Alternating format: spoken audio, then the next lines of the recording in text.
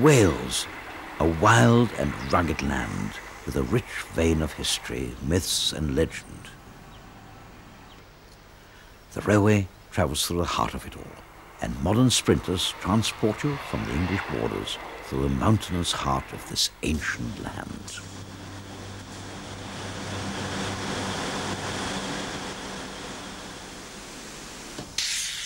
Preserved steam also lives on, and there are plenty of other attractions on the way to the spectacular coast of South Wales.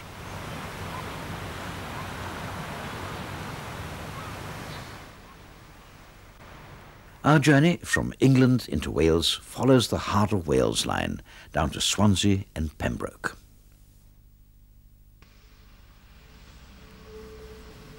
We begin in Shrewsbury, Shropshire's splendid county town, which nestles in a wide loop of the River Severn.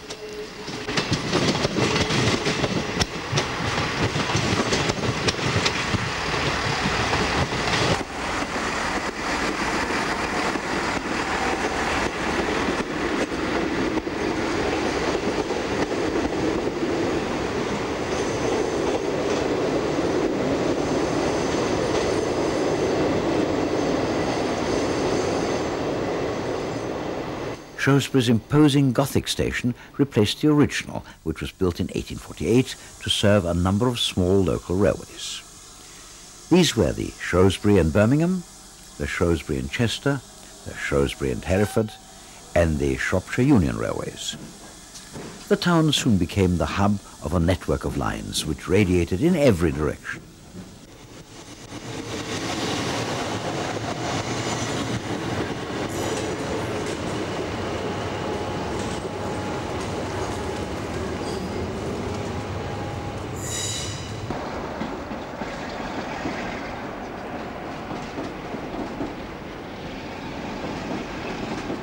Shrewsbury is almost completely surrounded by the River Severn.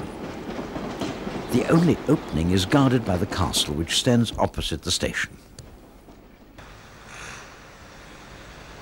This dates from Saxon times, but was strengthened by the Normans and rebuilt by Edward I in 1300. Today it houses the Museum of the Shropshire Regiment. English Bridge is one of two major bridges over the River Severn.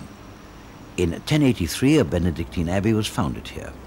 It was dissolved in 1540, and many of the monastic buildings were destroyed. Only the abbey church and a pulpit have survived.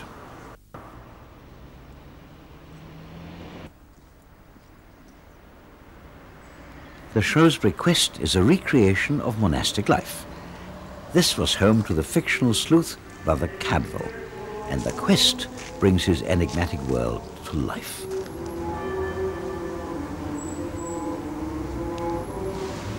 Following in Cadwell's footsteps, visitors can live the history, solve a mystery, and even create their own decorated manuscript.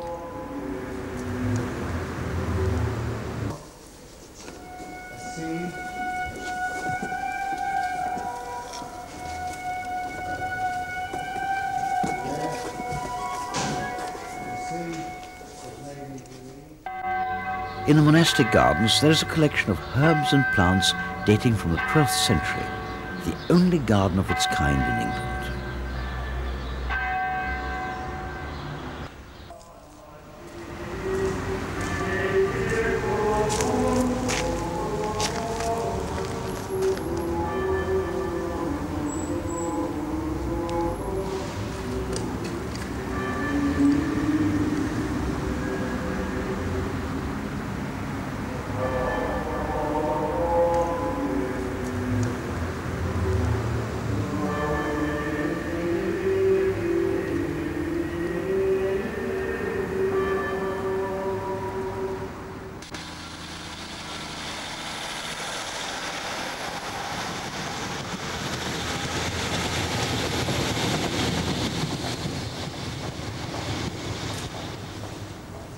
Shrewsbury town is also full of history, stretching back over 1,000 years.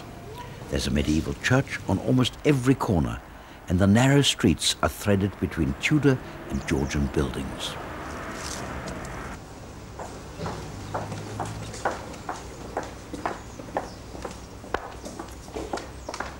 This is one of the few towns to survive the Victorian craze for modernization.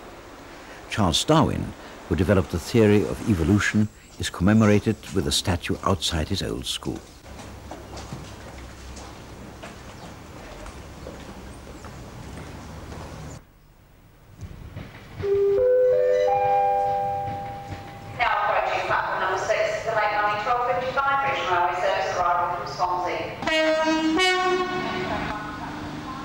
We leave Shrewsbury on a single-carriage Sprinter, introduced in the late 80s for modest services such as the Heart of Wales line.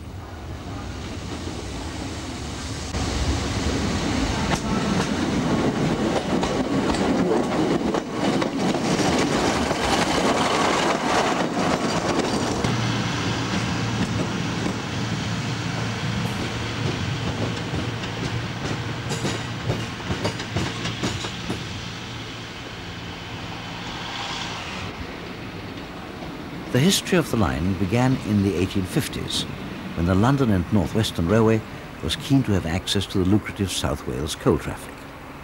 They supported the development of a line into Wales from Shrewsbury, and the first section was opened by the independent Knighton Railway in 1861. South of Shrewsbury, the Shropshire Plain rises sharply. 900 million years ago, molten lava formed the Wrekin and Stretton hills. On the rocky summit of Caer Caradoc are the earthwork remains of an Iron Age hill fort. Here, Caradoc, otherwise known as Caractacus, made a heroic last stand against the Roman army.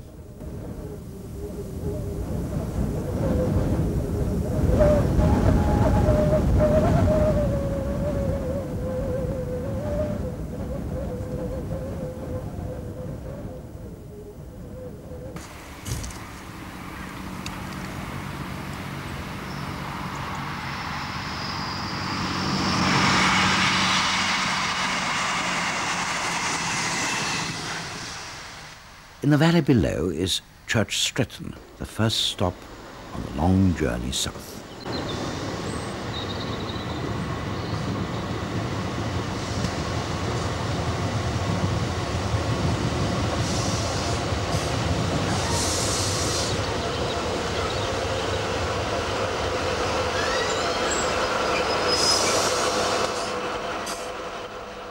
Church Stretton is the prettiest of three Strettons, which are strung out beneath the escarpment of the Long Mynd.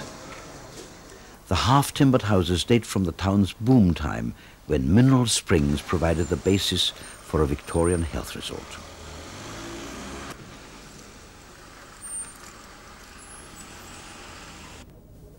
Beyond the town, the secluded Carding Mill Valley cuts deeply into the hills. This is the Long Mynd, a 6-mile range of rounded sandstone moorland, ideal walking country.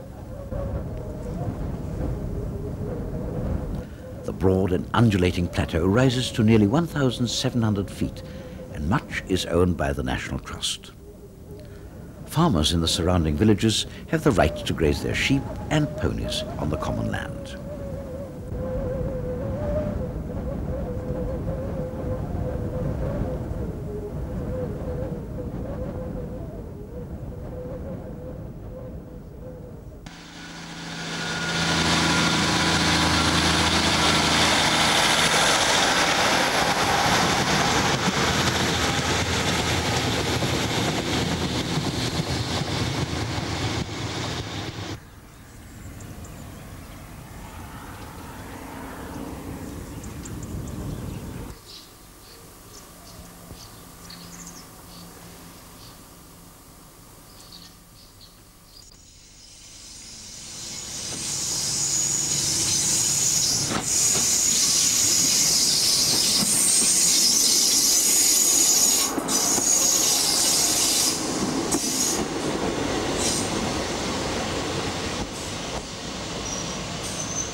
The town of Knighton straddles the border. The station is in England, but the town is firmly in Wales. The area has been occupied since the Stone Age, but today Knighton is a bustling market town whose focal points include a 19th century clock tower and the traffic-free Narrows. In keeping with border town tradition, this is a place with plenty of history, much of it violent. Old Knighton is built from timber as well as from stone. There are two castles as well as the famous Offa's Dyke, an ancient earthen wall and ditch which ran for much of the length of the border. Knighton has one of the best preserved sections of the dyke. In 1971, the 168-mile-long Offa's Dyke long-distance path was officially opened here.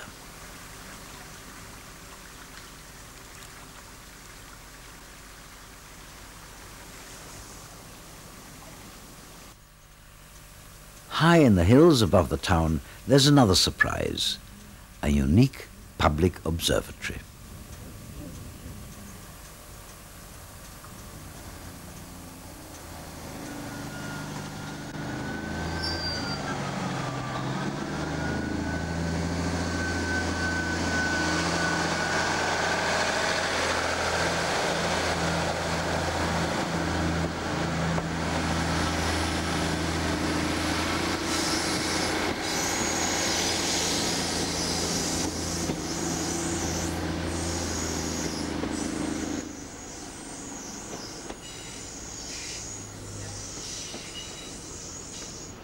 In 1865, the Central Wales Railway continued the line from Knighton to Llandrindod.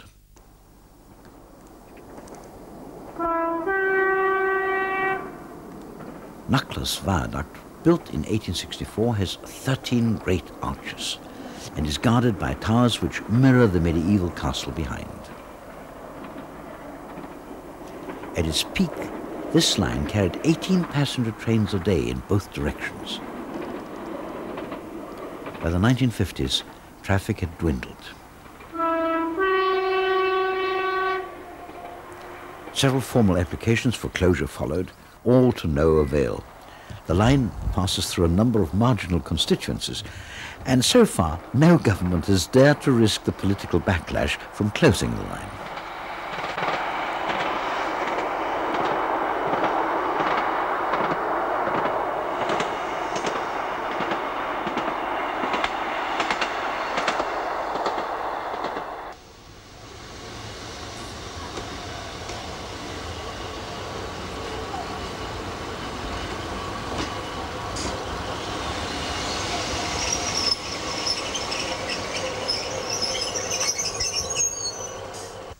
Llandrindod Wells takes its name from the mineral springs which bubble up from the ancient rocks below.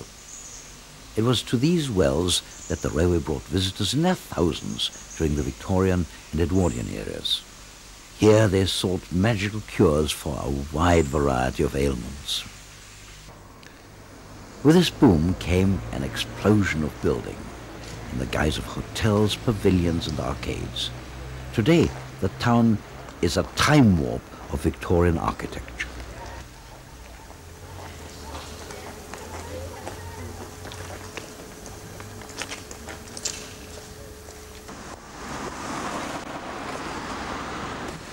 This striking Art Deco building is the Automobile Palace, built in 1906 by Tom Norton, one of the first car dealers in Wales. He also brought aviation to the area.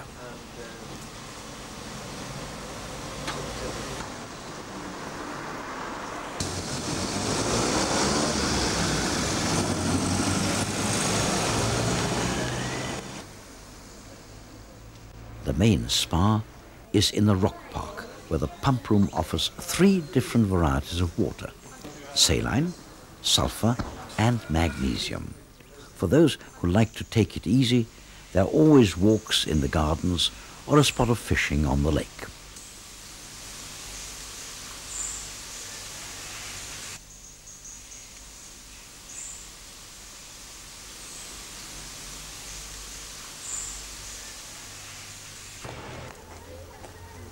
Llandrindod Wells is renowned for its Victorian festival, which takes place every August.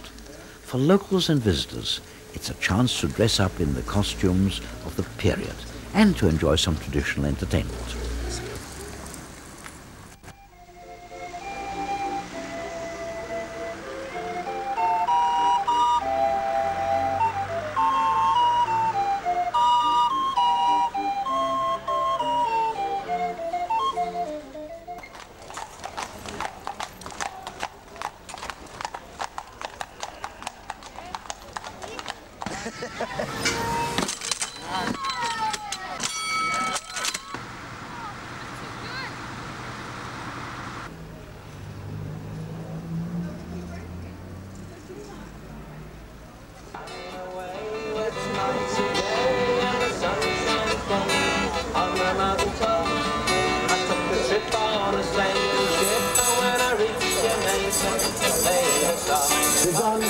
To say I'm on my way, I won't be back for many a day. He's found me and he's turning around. I have to leave a little girl in Atlanta town. A few miles away is the Elan Valley, one of the most beautiful parts of Wales. This is a major catchment area for Welsh water and provides a haven for birds, including buzzards and the rare red kite.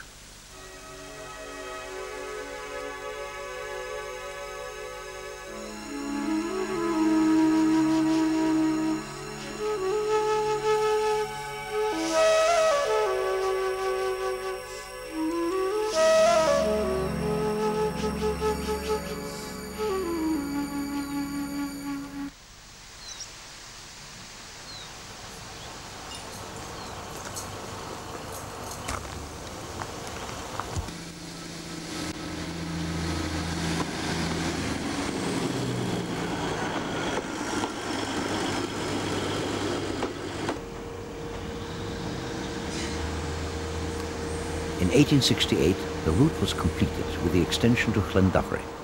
Today, Brilth Road Station is a private house, but its dogs still provide a welcome for the trains.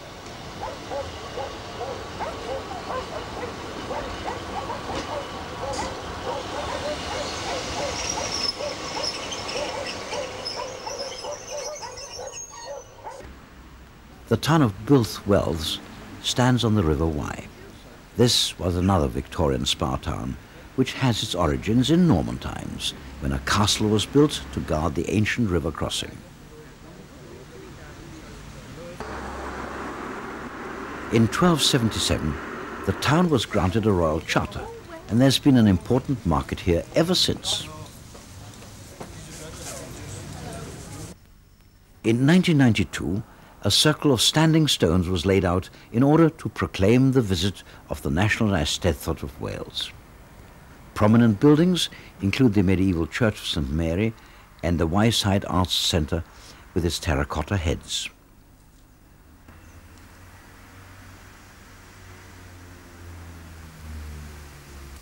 On the other side of the town, the River Irvine flows down to meet the River Wye, and a series of bridges provide some pleasant walks.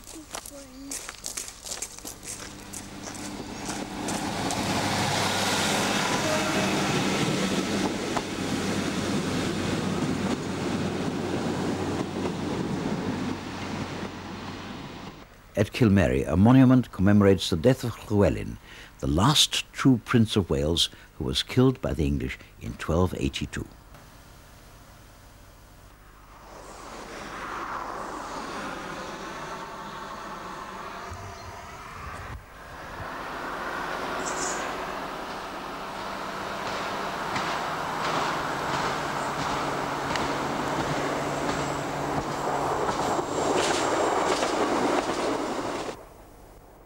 Further on is the summit at Sugarloaf Mountain. Here, a small halt caters for walkers.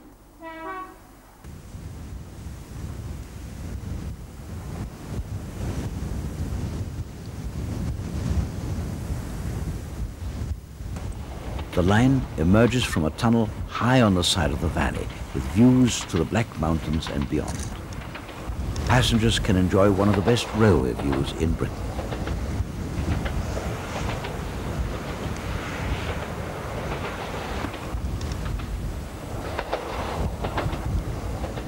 In the valley below at Llangorfi, there's a magnificent 18-arch stone viaduct over the River Brum.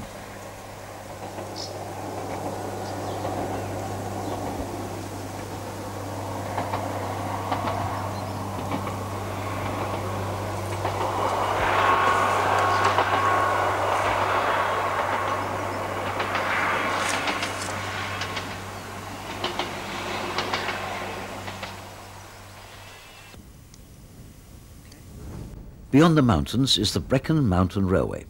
This was originally operated by the Brecon and Merthyr Tydfil Junction Railway. It was closed in 1964. This was one of the most scenic railways in Britain. In 1980, a section was reopened as a 2-foot gauge tourist line.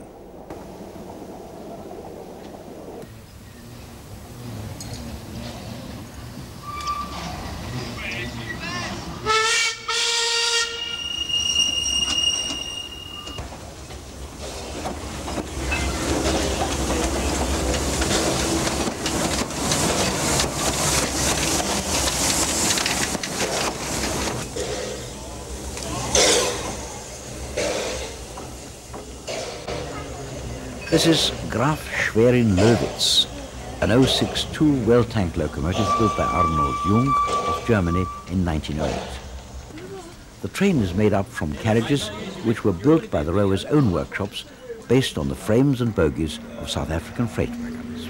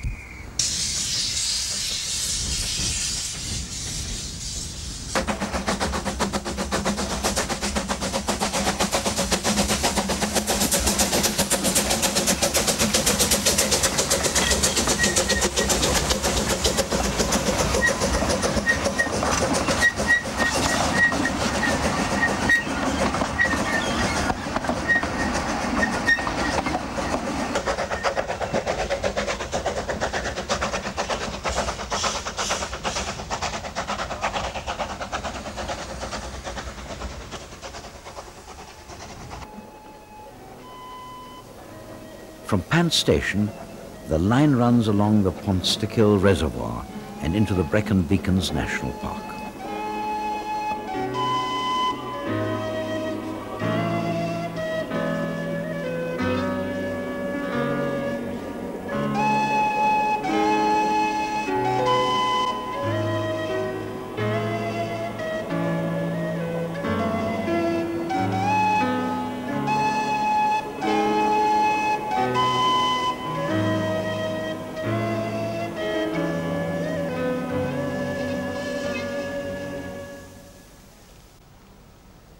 Back to the heart of Wales. This section of the line was built by the Llanelli Railway and Dock Company. The line now follows the widening River Tawe to a small station at Llanwrda.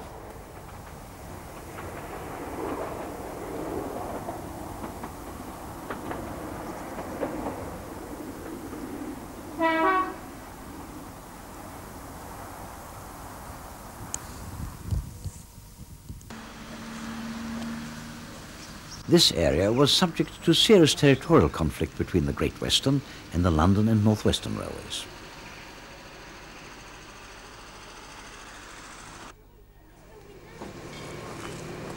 Beyond the village are the Dolaucothi gold mines. The whole site is protected by the National Trust, and the original structures have been restored with the shaft headgear and buildings from North Wales. There are regular guided tours for visitors, and the first thing they learn is that it was the Romans who discovered gold here back in 75 AD. They excavated the whole of the mining area, about 500,000 tons of rock, and recovered about 3/4 of a ton of gold. Gold was rediscovered in Victorian times when James Mitchell developed the drift mines into the hill.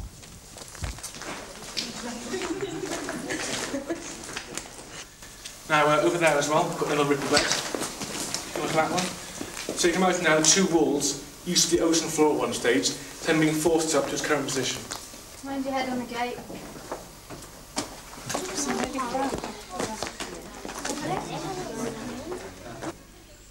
The tour over, visitors can have a go at panning for their own gold.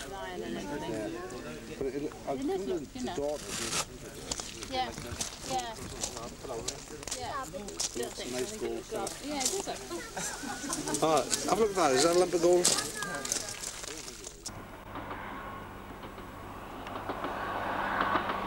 Continuing south down the valley of the Tawi, the line crosses the river several times before arriving in Llandelo.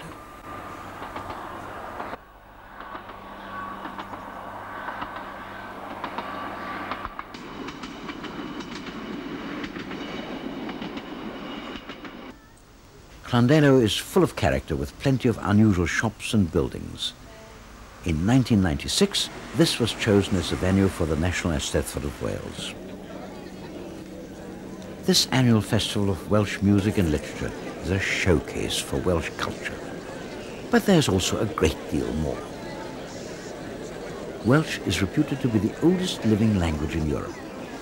It's still taught in schools and is in everyday use in many parts of Wales. Dyna i nôl bob dim ddwedis i amdana ti fel pêl-droediwr. Dwi'm yn gwybod amdana ti fel cynganeddwr eto. Cyn gorffen y cyfarfod, dyma'r plant ddaeth yn ail, agos iawn I Huw.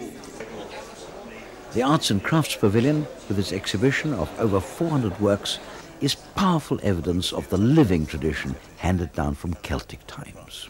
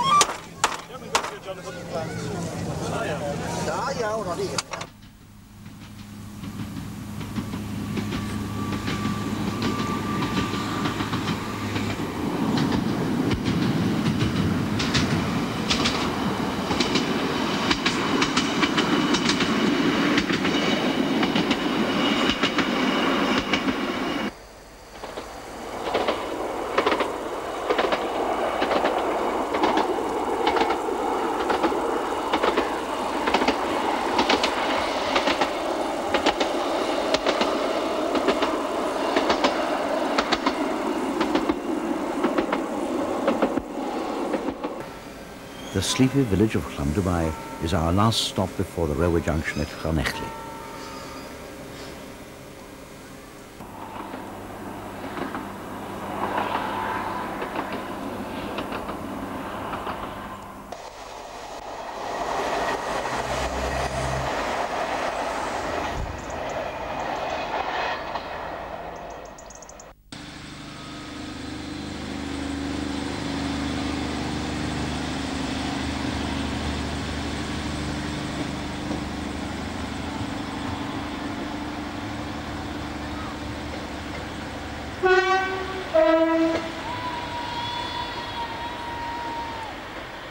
From Llanelli, the train reverses to take us across the Gower Peninsula to Swansea and another steam railway.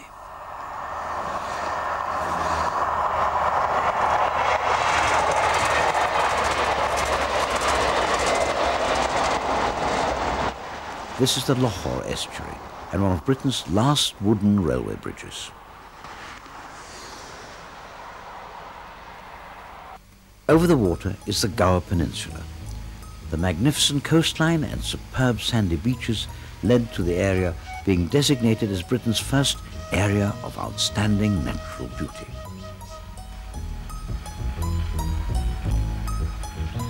At the southern end of Rosilly Bay is the island of Worm's Head, a rugged headland with the appearance of a serpent.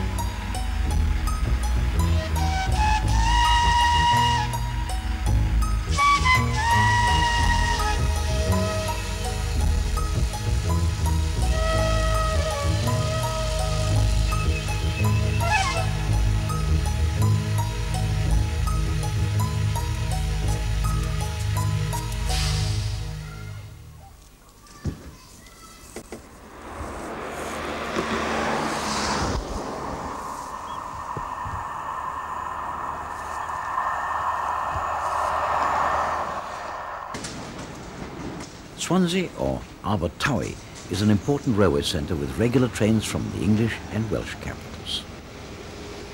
The single units from the heart of Wales terminate here, and the passengers disembark.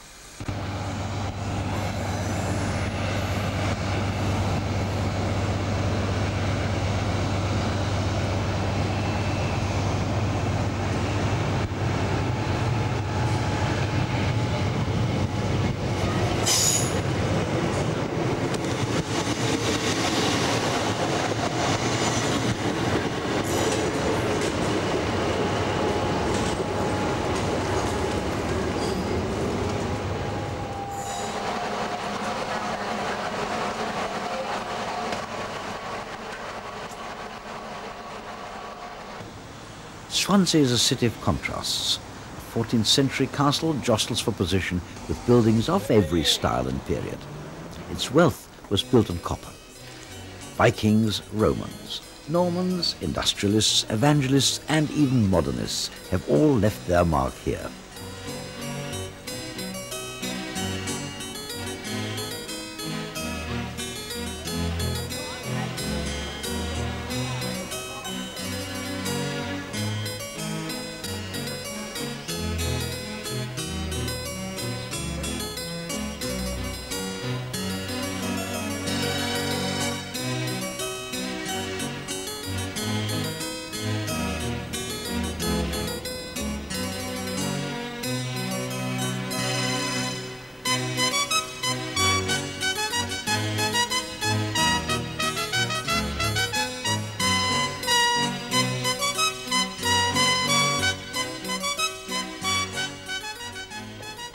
Swansea's most famous son is Dylan Thomas, one of the greatest of all the Welsh poets and writers. His bronze statue sits outside the theatre which bears his name.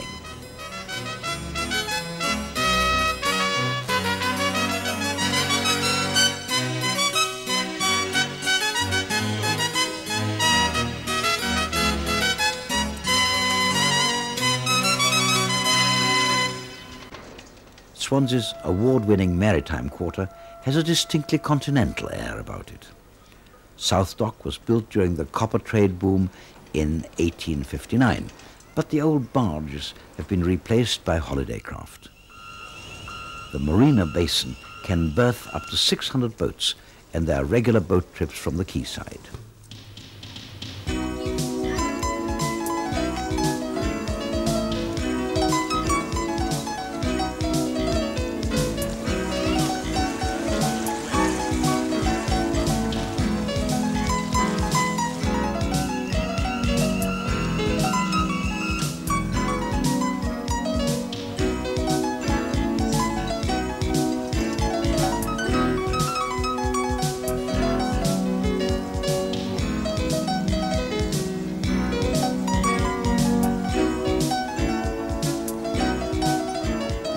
The quarter is also home to the Swansea Maritime and Industrial Museum. There are boats, motorbikes, and even steam engines.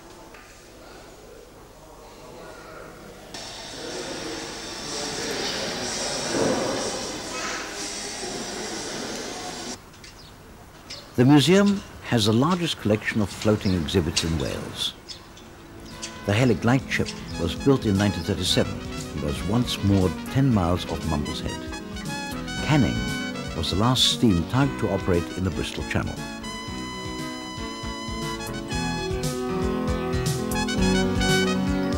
The horse-drawn carriage is from the Swansea and Mumbles Railway, the first passenger railway in the world. There's also a car from Swansea's old tramway system.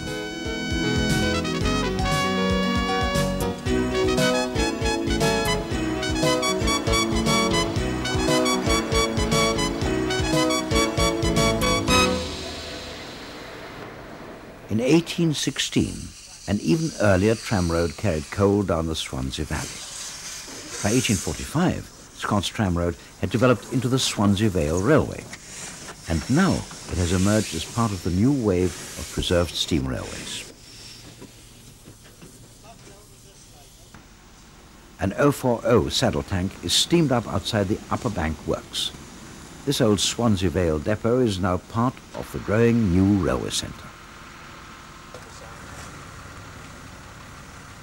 The saddle tank was built by Packard & Sons of Bristol in 1914.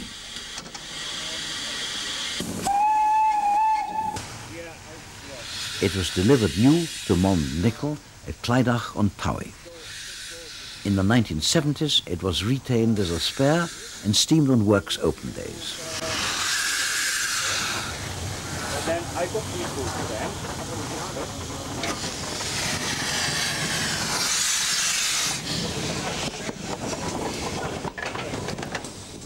When it arrived at Upper Bank in 1991, it was something of a local celebrity, having spent its whole career in industrial service at the same location.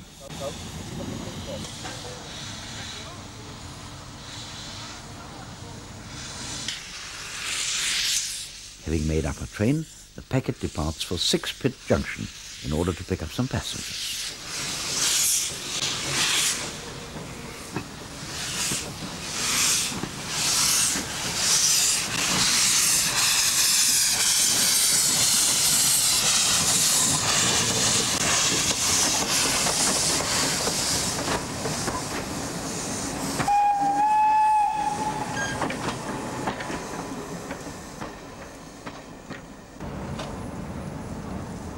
At Six Pit, work is underway on a new platform.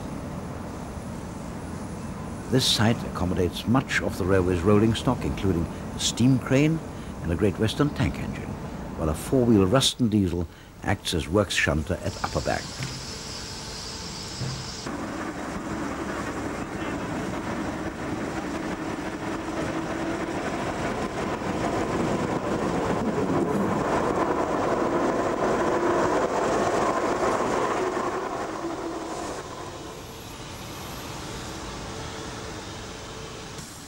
Finally, everything is ready for the passengers as they board the shuttle train for Cam Crossing.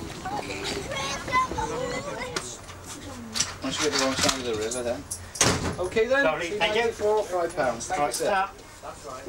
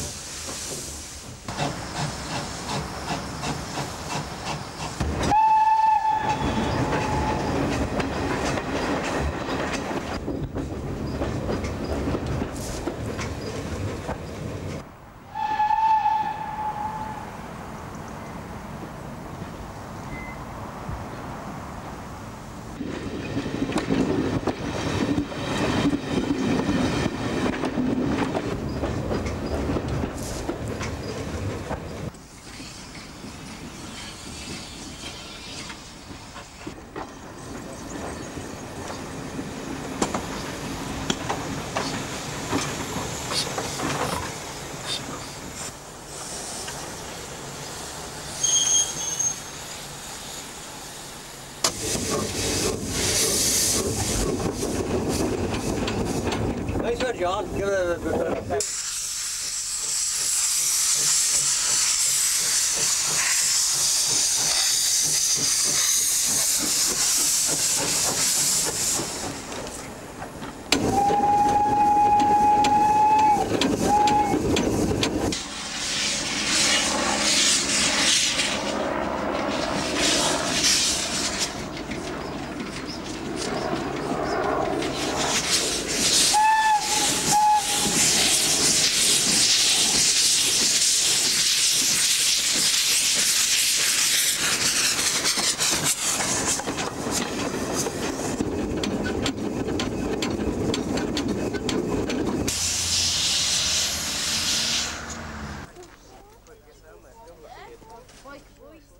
Swansea has a wide sweeping bay with a popular sandy beach.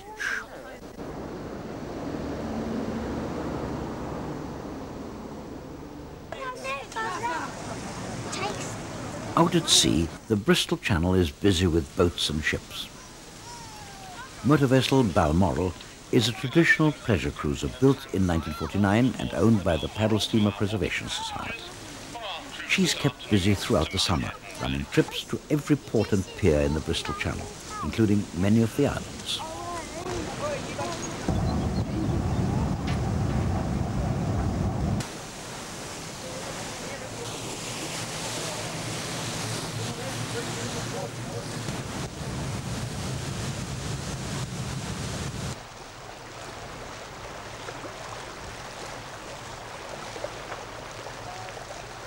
At the other end of Swansea Bay is the Mumbles, an impressive headland with a Victorian pier.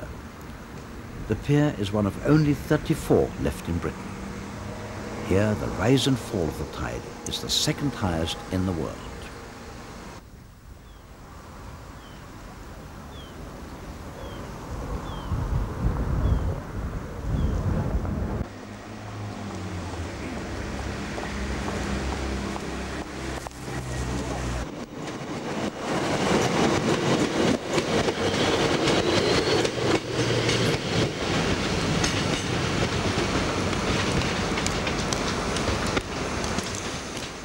Back to Swansea Station to continue our journey along the coast of South Wales towards Carmarthen. The line to Carmarthen was built by the Berryport and Gwyndraith Railway in 1869 and served a number of industrial branch lines.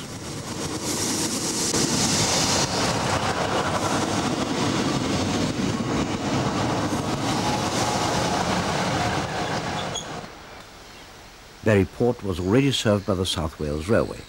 A new harbour has been built in 1832 in order to export the local coal and iron. There were also copper works here. In 1928, Amelia Earhart landed in the bay here, the first woman to cross the Atlantic by air.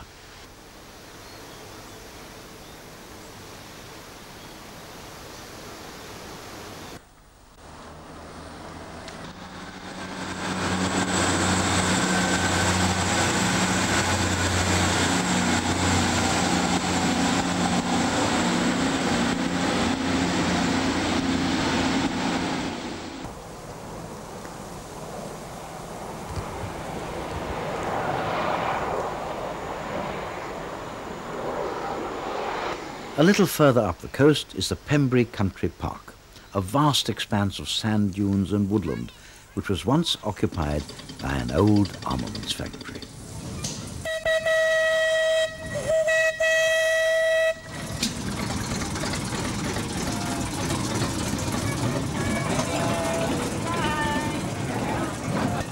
The ordnance factory was equipped with a 2-foot gauge railway system,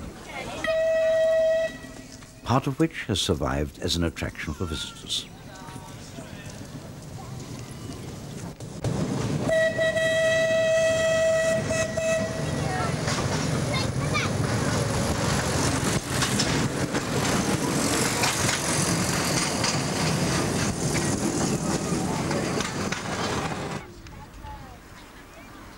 The park contains one of the best beaches in Wales, and throughout the summer there's plenty of traditional entertainment.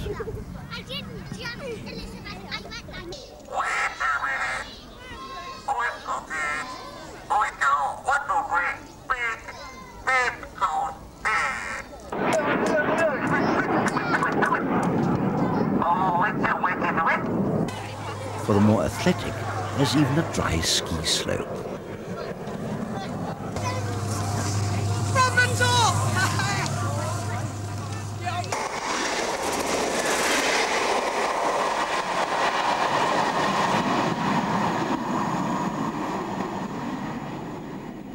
Kidwelly dates from 1106, when Henry I gave land to the Bishop of Salisbury. The castle is one of a series of defensive positions along this coast. The local population were not enthusiastic about their Norman landlords, and the town was destroyed several times as it changed hands in the wars between the English and the Welsh.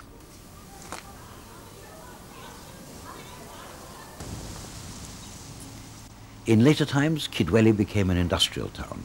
The heavy industry has now disappeared, but a great deal has been preserved in the Kidwelly Industrial Museum. The town was once dependent upon shipbuilding, mining, quarrying and tinplate. The museum occupies the site of the old tin works, which closed in the 1950s. As well as the rolling mill and coal complex, there are also a number of industrial locomotives here.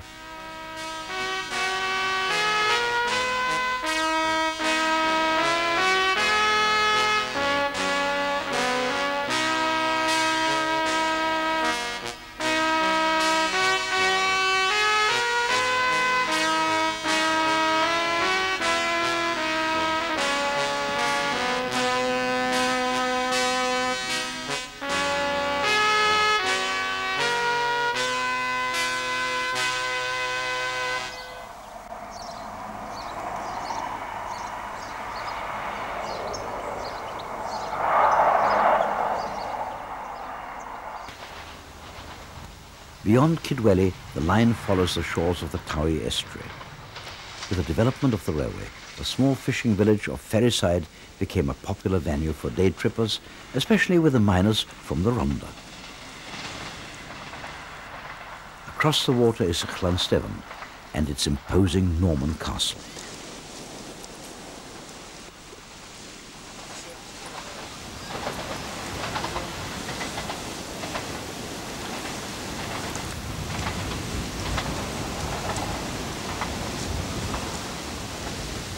Carmarthen is the home to the Gwilly Railway, another preserved line.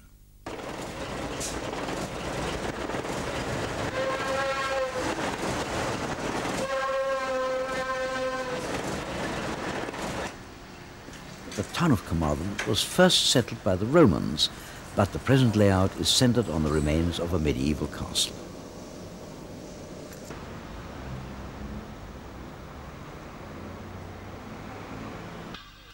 Bronwith Arms Station stands on the old Carmarthen and Cardigan Railway.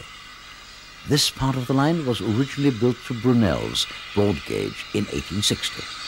It was closed just over 100 years later. In 1978, a section of the line was reopened by the Gwilly Railway Company and steam trains were back in business.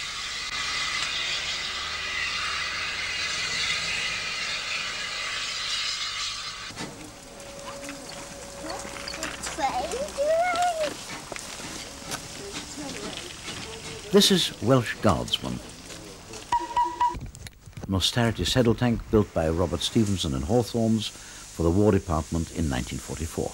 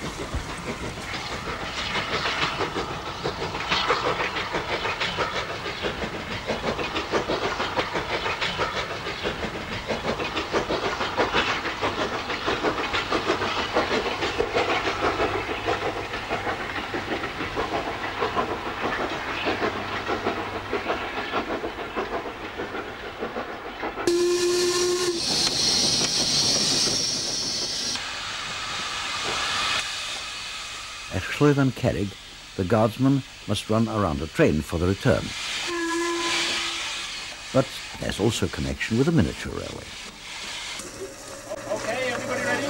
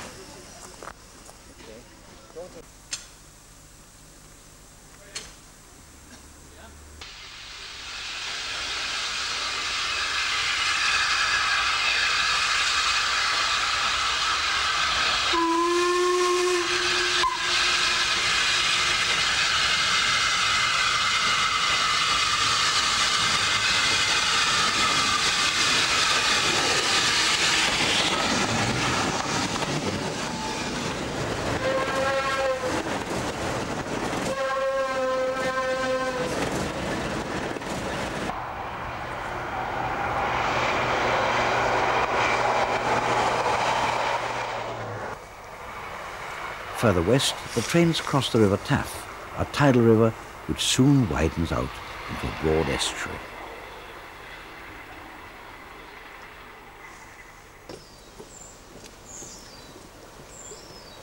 On the estuary itself is Locham, where a mighty castle stands high above the marshland and creeks. This peaceful town, with its mixture of Georgian houses and cottages, is where Dylan Thomas lived and worked for many years. The boathouse and his writing shed, where he wrote under Milkwood, overlook the sea.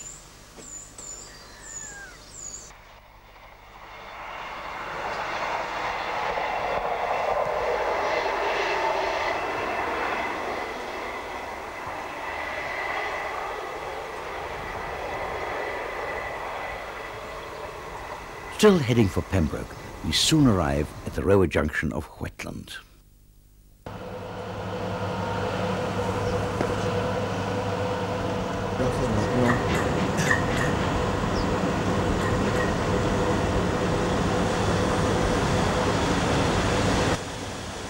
On the outskirts of the town is Whetland Abbey, now used as a retreat.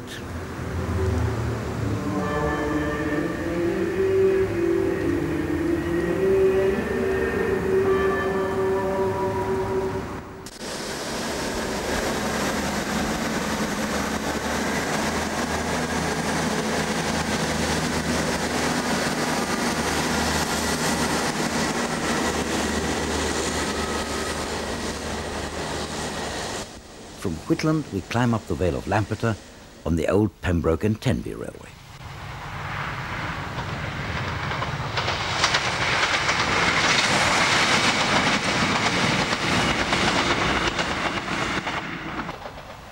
At the village of Narberth, the line heads south.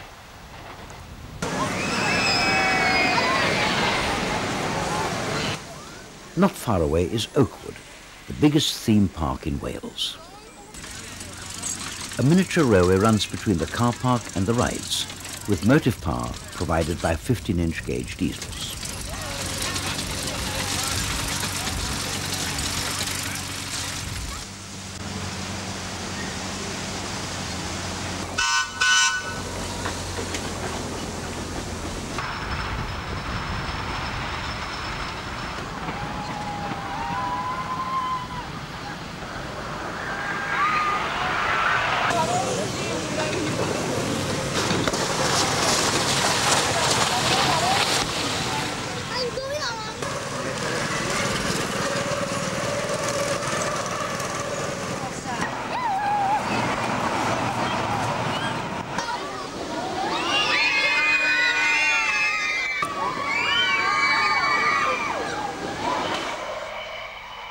Descending the valley of Ford's Lake, the railway heads for Kilgetty.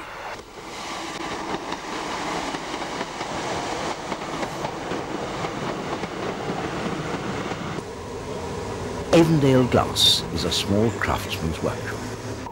It's open to visitors who can watch the fascinating process of glass making.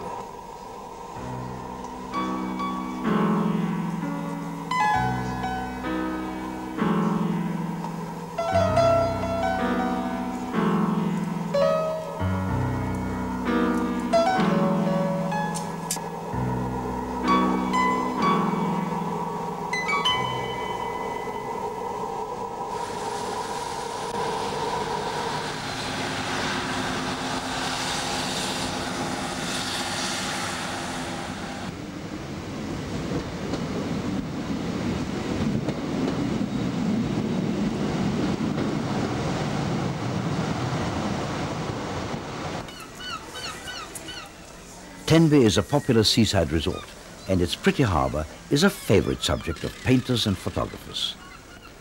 The town itself is still protected by ancient town walls.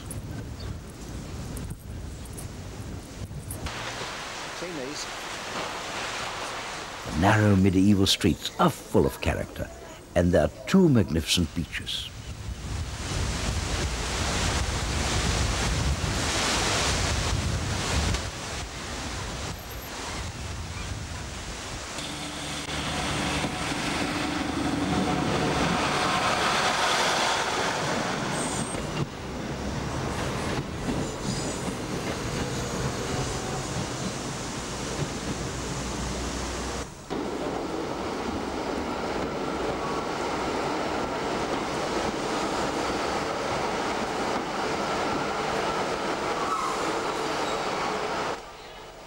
Pembroke, and the end of the line. The town lies on the River Clitheroe, which flows into the sheltered waters of Milford Haven, one of the most protected natural harbours in the world. Henry VII, founder of the Tudor dynasty, was born in the castle. This fortress was so strong that Cromwell's cannons failed to break it, and the royalists had to be starved out.